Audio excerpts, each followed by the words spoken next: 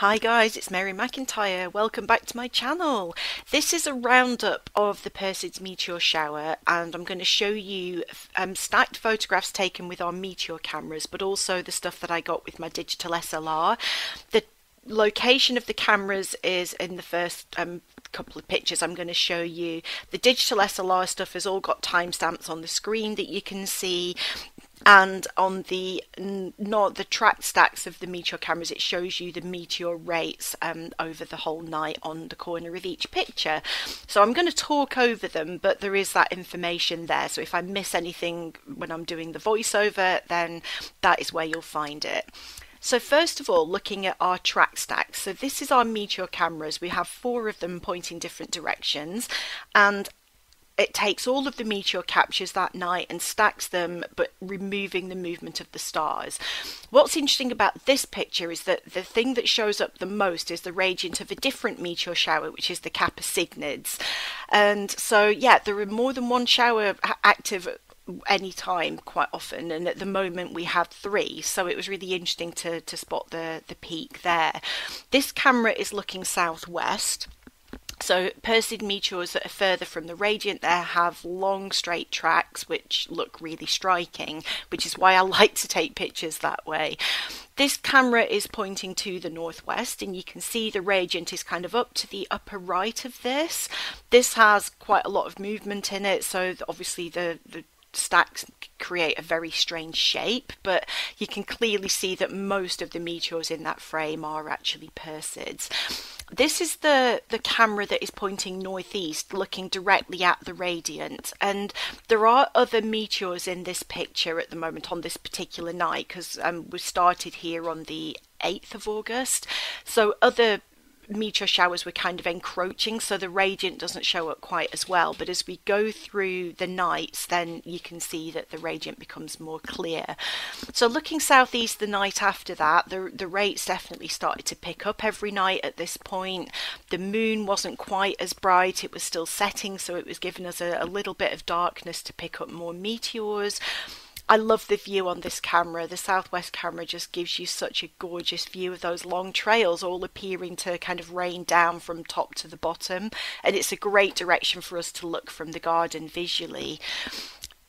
So yeah, this is again just the meteor stacks, funny shape because of getting rid of the star movement. But I really like 1L. I think we get some great things on there. Now, the radiant is just to the upper middle of this shot, so you're starting to see that show up a bit more clearly. If there are aircraft or satellite trails in these images, it's because a meteor happened at the same time that was in the frame, so there isn't really a lot we can do about it. I can manually clone them out, but I haven't done that on all of these. So moving on again to the 10th, meteor rates in the bottom corner of these pictures, so you can see the rates are pretty high. It's looking good. Every direction was picking up a decent quantity of meteors. At this point I was still relying on the meteor cameras. I wasn't actually going out visually and taking pictures with my digital SLR, but that's coming next. So there's a really bright event on this picture. You can see there that looks like it was bright enough to be officially classified as a fireball. A meteor is not a fireball unless it's brighter than minus mag 4.0. That one definitely looked like it was. And there the radiant is now becoming really apparent, and you can see that the meteors close to the radiant have got those shorter trails. I mentioned that in my previous video, and it really shows up here. Now the night after that, I actually went out with my camera, the night of the 11th, 12th, and I picked up a few meteors. I had 2 cameras running, took nearly 6,000 photographs, and basically picked up a few. So this is a nice Perseid meteor in the northern sky. Perseids are really characterized by their green trail, and it just looks really gorgeous. It's visually quite often green, but this actually left an ionization cloud, which I was surprised by, because with that amount of moonlight I genuinely didn't think I'd get any. But it doesn't last very many frames, but it's definitely there. It's where the gas has been ionized by the meteor burning up, and it leaves that scar behind in the sky that slowly dissipates. This isn't a meteor ionization trail, it's just a very faint Perseid, not very dramatic, but this one is much brighter. This one is a Kappa Cygni. It's not actually a Perseid. It's going the wrong direction. It's going exactly the opposite direction from where it should be going. Still colourful, still nice and bright, but not a Perseid. So always worth remembering, not every meteor you see will be a Perseid when you're out on that shower. I love having a camera pointing towards the Plough asterism, because seeing a meteor heading towards that is just gorgeous. And this is another one that actually left an ionization cloud. So again, I was really surprised by that.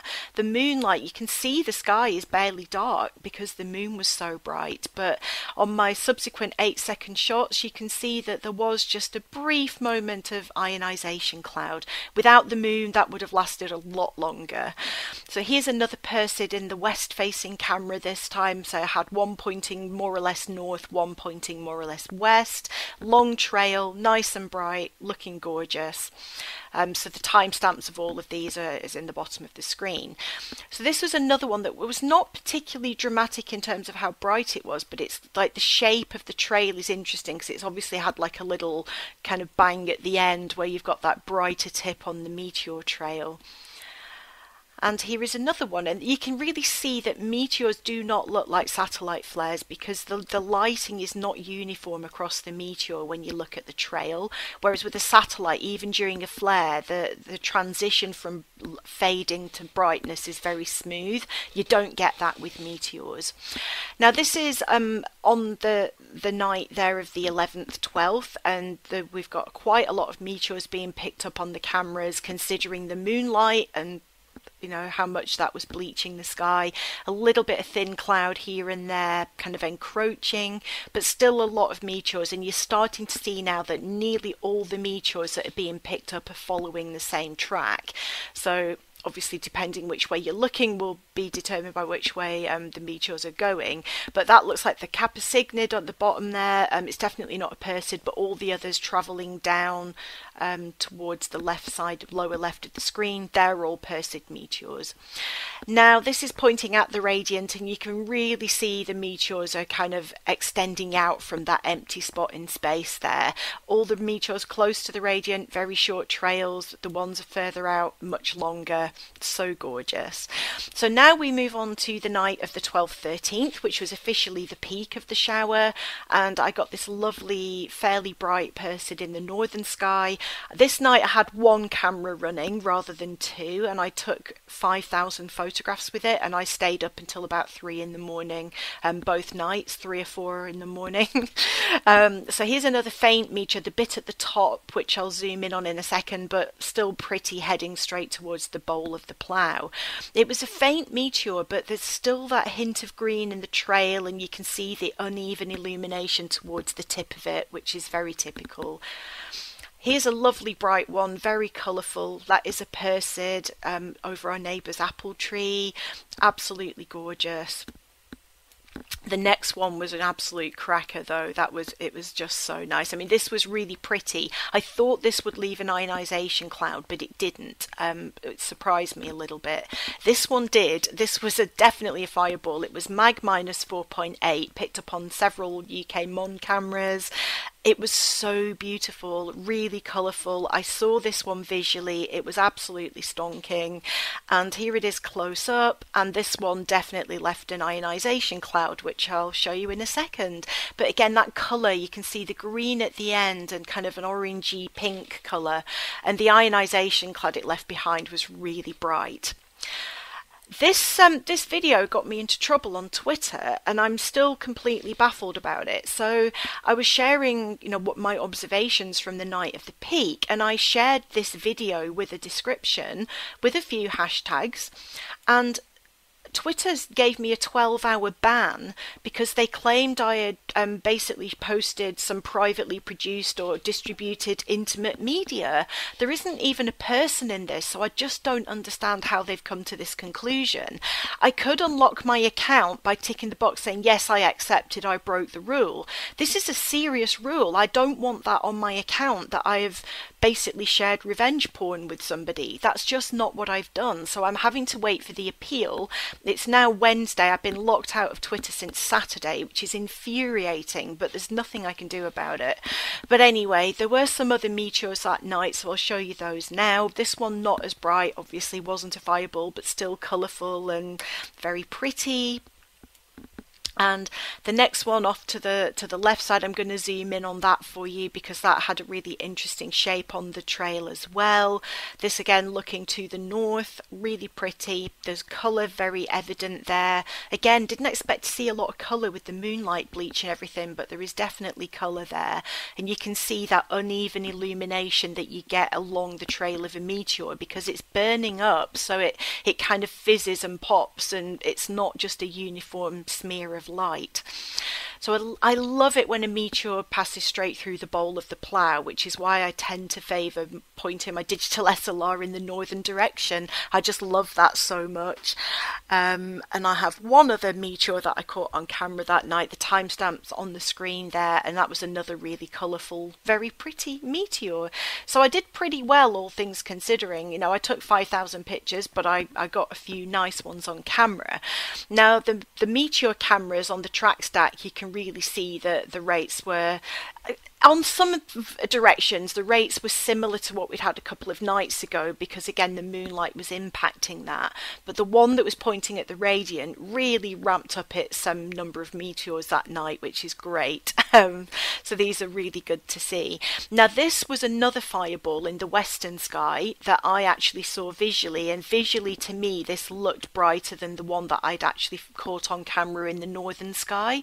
And this was officially a fireball as well, but as far as I know, the exact analysis hasn't been done because this oversaturated the camera pixels, but it was a great fireball all the same. So here you can see the north facing camera, the kind of northwest facing camera. Everything is kind of seeming to come from the top right corner and heading down towards the lower left, but if we swing that to the radiant, you can see the radiant very clearly in the middle of this photo. So many meteors coming out from there. There's a great deal of meteors that night, which was fantastic. The night after that, because I'd been up all night for 2 nights running, I was exhausted. I'd also driven to Coventry and back to do a talk, so I needed to go to sleep. I was in bed by 9:30, but that night we had still a bright moon and thin clouds, so the rates kind of dropped off dramatically. Not because, well, the rates do drop off, but the shower continues to be active right through to like the 24th of August, I think. But the rates were definitely lower on this night, so I was kind of glad I didn't push myself through the fatigue and stay out. There were some nice meteors, but the thin clouds kind of getting in on the action.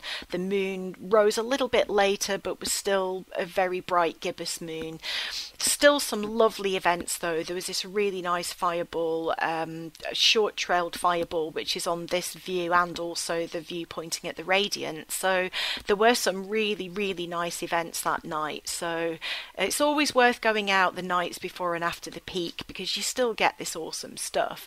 Now you can see here that the kind of short trails that are coming out from the radiant are definitely fewer than the night before, but that again is a function of the cloud and the moonlight.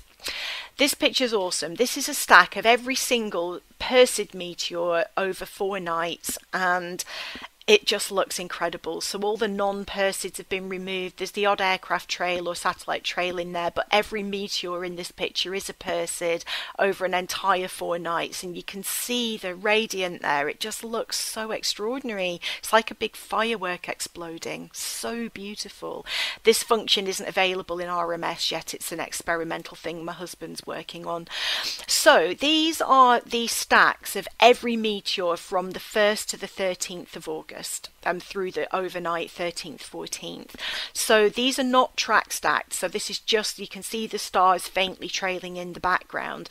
But we had 805 meteors on this camera. So that's on the southeast facing camera. So that's a lot of meteors up to the 13th of August. Here you can see that bright fireball plus lots of other really bright events. And there were 958 meteors on the southwest camera. So many events. It's just mind mind-blowing just how many meteors we actually get when we've got a clear night. It really is just extraordinary. This one is looking northwest, so there are only 589 here, but that is the furthest point away, really. This one, 1,165. Yeah, that's a lot of meteors. That's looking straight at the radiant, so you would expect there to be more meteors in that part of the sky. The trails are shorter, but there are so many meteors. Absolutely gorgeous. Visually, I saw about 7 per hour on the peak, which is bang on the predicted rate of 8 per hour, not the rate that the press were quoting, because that was the zenith hourly rate, which is not what you'll see. I say this time and time again, but what I saw visually was pretty spot on. What's interesting is looking at Oops, I pressed the wrong button there. So what I was trying to say is it's really interesting to look at the radio meteor data to see how that corresponds with what you're seeing visually. So the heat map here is basically every box is a 1 hour period. So going down from top to bottom, you've got the time in UT from midnight through to midnight the following day. Then across the top, going from left to right, you've got the day of the month. So you can clearly see that on the night of the 12th, 13th is when we saw the peak of the Perseids, and actually the night before had pretty decent rates as well. So there's a box for each hour, and the number that's inside that box is how many detections the radio meteor rig picked up. So it's basically detecting backscatter by picking up a signal from the Grave antenna in France. So some of it is forward scatter, some mostly back scatter, and as a meteor burns up in the atmosphere, it interrupts that signal and is a detection. The radio meteor rig is fantastic because it doesn't matter whether it's broad daylight, pouring with rain, cloudy, whatever the conditions, it's still detecting meteors, and it can also detect meteors that are way beyond the human eye's ability to see them. So basically the human eye can get down to about mag +6 if you're in a very dark location. The Raspberry Pi meteor cameras that we have basically can see down to about the same, but anything fainter than that, we can't pick that up. So the radio meteor rig is getting that. So it doesn't cover the whole sky by any means, but you can clearly see the diurnal increase in rates, which happen even when there isn't a shower active, but during the Perseids, definitely in the dawn part of the night, is before dawn anyway, the few hours before dawn is when we saw the most meteors. Now I got a friend in the USA who got woken up at around about 7 o'clock UT by some foxes and went out to have a look just to see if anything was happening, and was absolutely blown away by how many meteors he was seeing. Turns out it corresponds with that little outburst that we can see at around 6 or 7 in the morning for us in the UK, UT that is. So that's 1 hour behind British summertime. So yeah, it's really interesting that somebody actually saw that visually, so it backs up the fact that that is a real number. Sadly, it was daylight for us when that happened, and by that point I was so tired I would have been in bed anyway, but it's really great to just piece all of this together, because it's great doing visual, it's great doing digital SLR photography. The Raspberry Pi Meteor cameras are phenomenal, but having the radio meteor data as well just gives you yet another layer of information.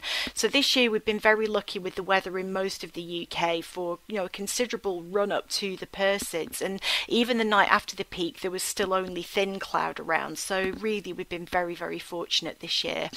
So if you wasn't able to get out yourself to observe this year, I hope you found this interesting. If you did observe any of it, let me know in the comments. Did you see very much? Did you see any fireballs? Did you get any on camera? I'd love to hear from you in the comments. So take care, don't forget to hit like, and I'll see you in the next video. Bye for now.